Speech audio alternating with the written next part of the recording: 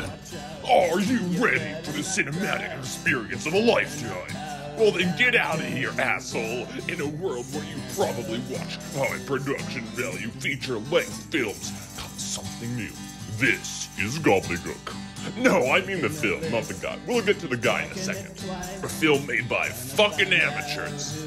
This is Gobbledegook. Before he left society, he was a famous chef. Now he's a famous hobo.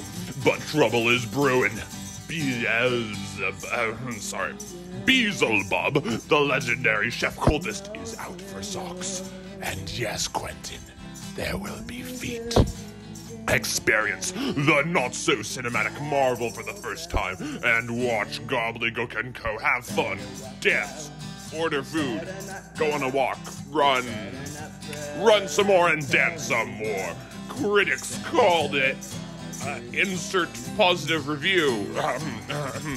Coming as soon as the stupid weather gets warm enough to film the last scene, which has been delayed since last year. Starring some of my friends and my brother that I forced to act in somehow one actual location. Gobbledegook. Why watch a real film when you could watch a fake film? Watch it. Bye.